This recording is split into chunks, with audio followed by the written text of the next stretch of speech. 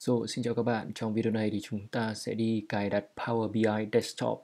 Các bạn có thể đến trang google.com và sau đó các bạn sẽ nhập vào đây là download Power BI như thế này.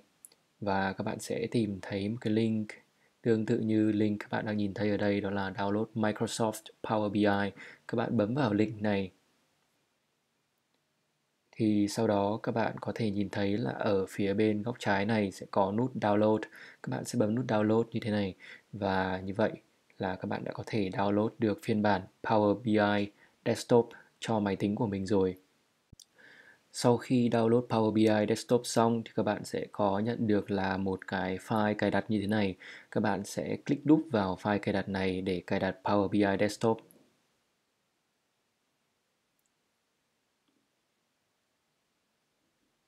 Và ở đây thì chúng ta chỉ việc bấm Next.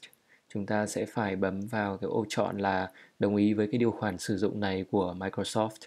Rồi tiếp theo đó chúng ta sẽ bấm Next.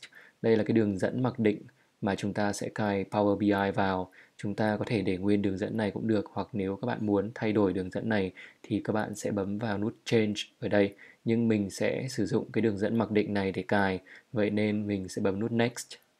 Và sau đó nếu các bạn muốn tạo ra một cái desktop shortcut là một cái đường dẫn ngắn ở trên desktop thì chúng ta sẽ đánh dấu tích vào ô này. Sau đó thì chúng ta chỉ việc bấm vào nút Install như thế này mà thôi. Yes.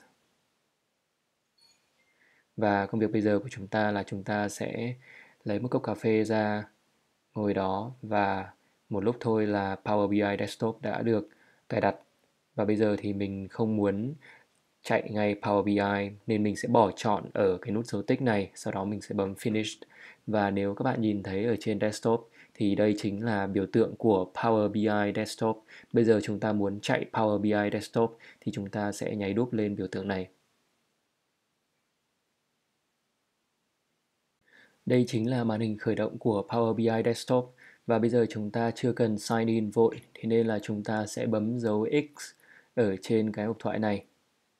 Và trong bài học lần sau thì chúng ta sẽ đi tìm hiểu giao diện cơ bản của Power BI.